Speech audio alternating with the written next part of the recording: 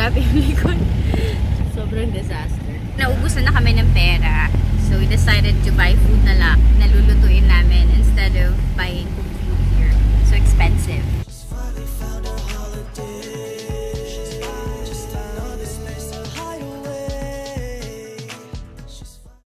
Hey guys! How have you all been doing? I hope all of you are safe and healthy. This is the last segment of our Liwliwa trip. I'm sorry I didn't have much to show for, but I hope my videos help alleviate your boredom during this lockdown season.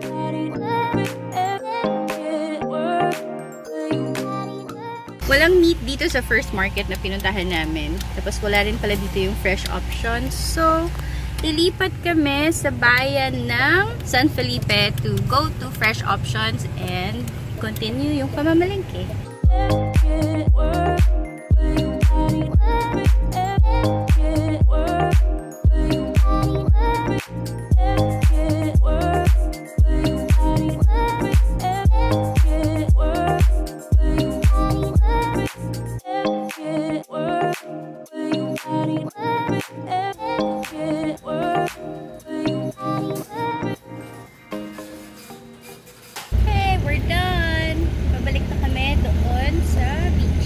Hesitant ako to bring the van sa market kasi baka pagbalik namin wala na yung parking spot. Eh, sobrang ganda ng spot namin kasi perfect siya. Minsan may shade pag afternoon na when we have enough sunlight. Tapos pag gabi, meron din kaming parang fence. Ang mahal-mahal kasi ng tricycle, 60 pesos one way. Diretso naman, pero masyado kasi malapit para sa 60 pesos. Sana hindi mawala yung parking spot. Larb, tutok ka? Yeah. Have you tried that before? Not yet. Good luck. Good luck. He's gonna try to cook white adobo for the first time.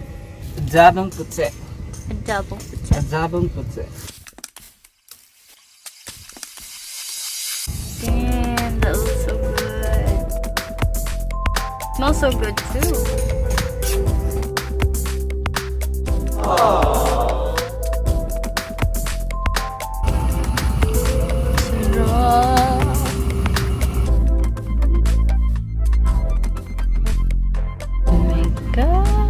Looks so yummy. Thank you, love. Good job. Good. Good.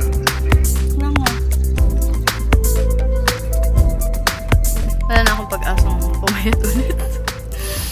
Kasi laging gumagawa ng food si Pam. It was so good. Always so good.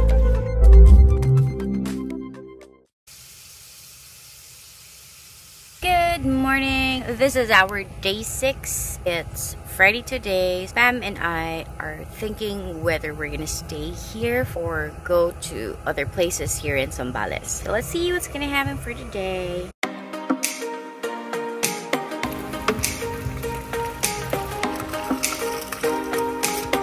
This is our breakfast. Still the same.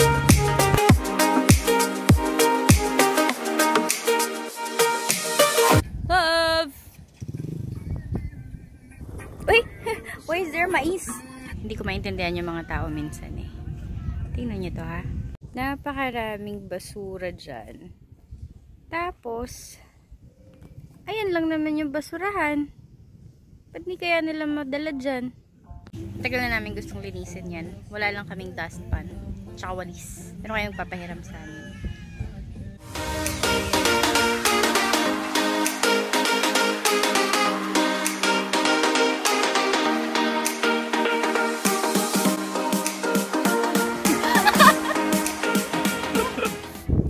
Na siya eh, kaya iniwan niya na yung ginagawa niya, so dadalhin ko talaga.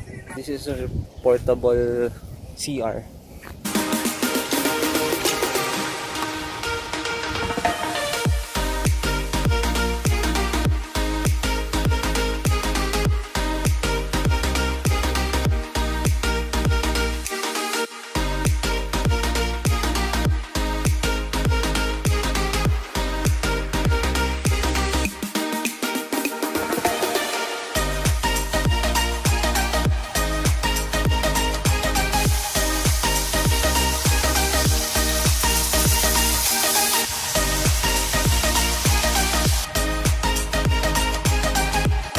Linis na! Thank you guys for watching. See you on the next one.